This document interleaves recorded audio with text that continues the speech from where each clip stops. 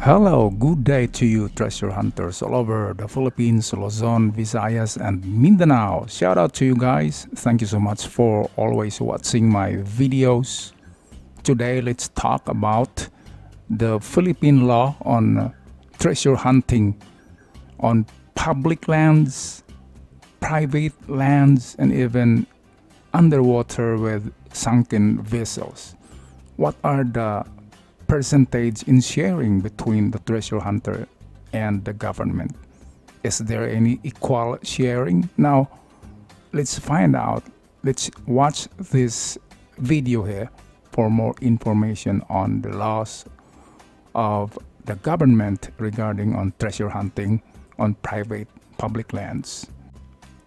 And by the way, metal detecting with coins, old coins, silver, and even small nuggets is not covered by this law. The Presidential Decree 1726-A providing guidelines on treasure hunting.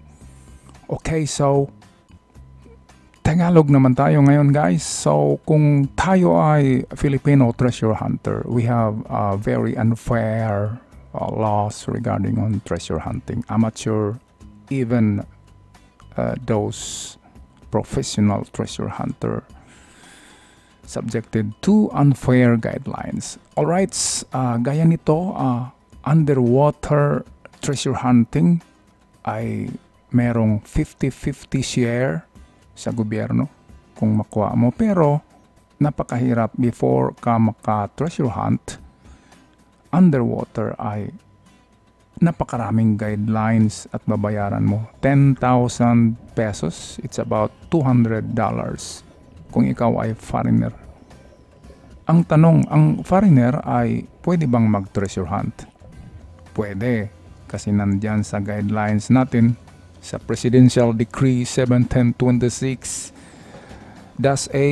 Yan ay Presidential Decree ni Marcos, Ferdinand Marcos, regarding on treasure hunting. Siya lang yung presidente na mayroong decree on guidelines of treasure hunting kasi gusto niya palagi siyang may share pag may makuha ang Filipinos or even foreigners, kung may makuha na treasure regarding on the Yamashita treasure or even if it is historical treasure, meron pa ring hati ang gobyerno.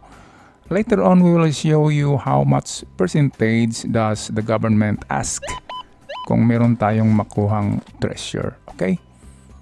So, ito naman yung metal detecting. Wala itong permit kasi parang ano lang siya, yung hobby. Parang leisure lang yan.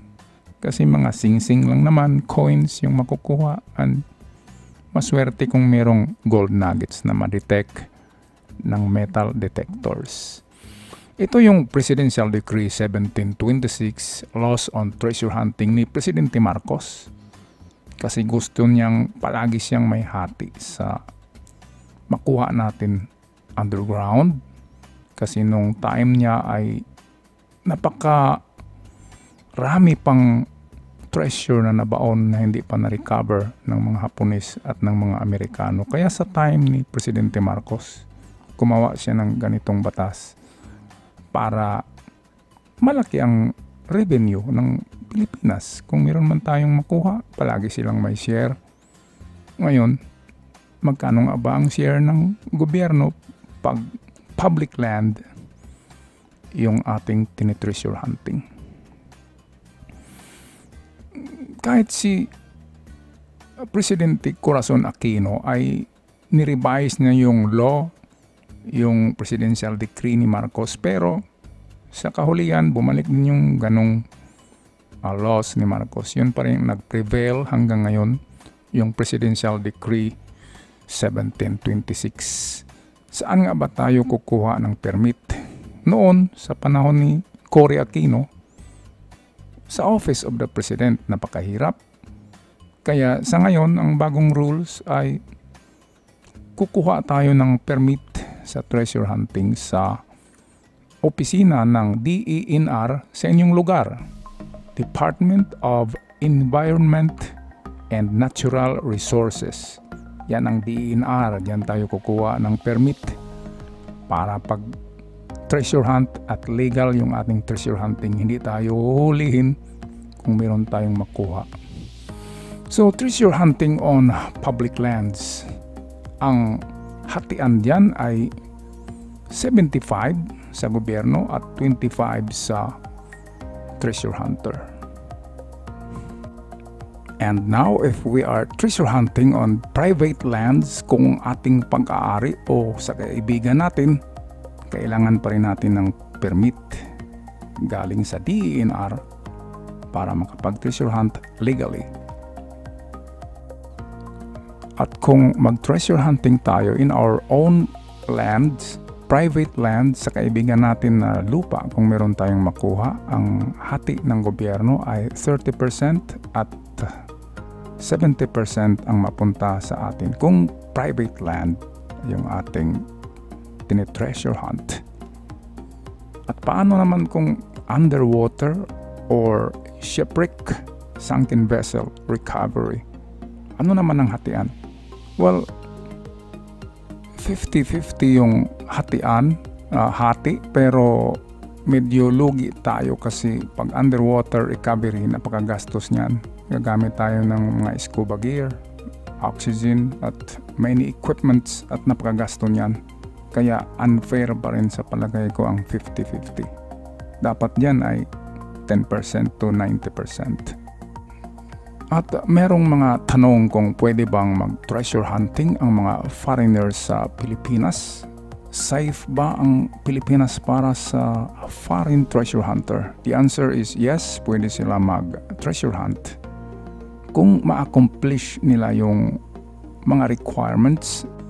At dahil napakahirap ng requirements ng treasure hunting guidelines para sa mga foreigner, kaya yung mga foreigner ay nagsikreto na lang pag-recover ng treasure at hindi na sila nag-apply ng permit or license sa DENR.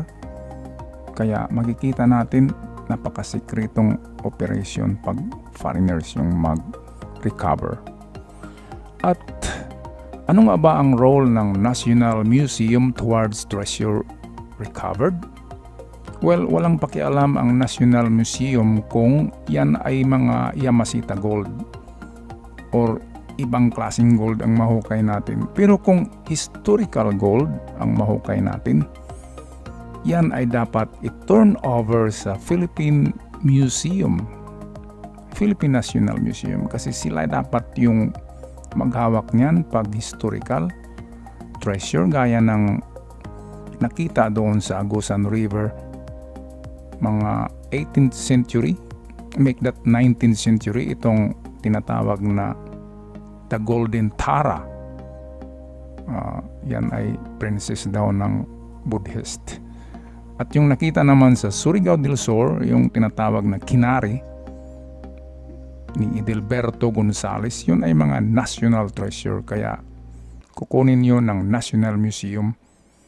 At kung mag-treasure hunt naman tayo na medyo masisira ang kalikasan, ang National Museum ay pwedeng magpahinto ng ating operation. Katulad ng nangyari sa Iloilo, 7 months ago, the National Museum of the Philippines said the permit earlier issued to the treasure hunting activity in Igbaras town could be cancelled if the activity poses threat on environment. Kung nakakasira talaga ng kalikasan, malalaking butas yung ginagawa ng mga backhoe, yan ay ipapahinto na ng National Museum of the Philippines. Sila yung may authority na magpa-stop niyan, commissioned by the President. At ano naman sa palagay nyo guys, fair ba yung sharing ng yaman na makuha ng treasure hunters? Government versus treasure hunter. Ganyan, parang napakaraming bareta sa gobyerno, sa atin kunti lang. Tayo yung nagsaing, tayo yung nagbayad ng taxes.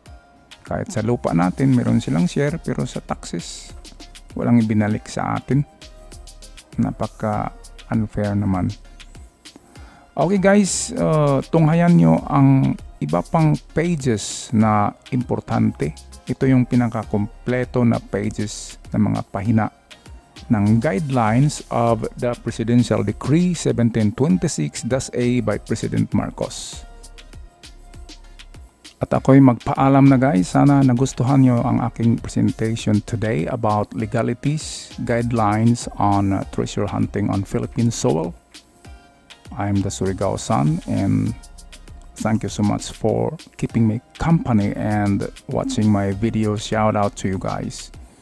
At ako'y mag-iwan sa inyo ng kasabihan ko na don't stop chasing for your dreams.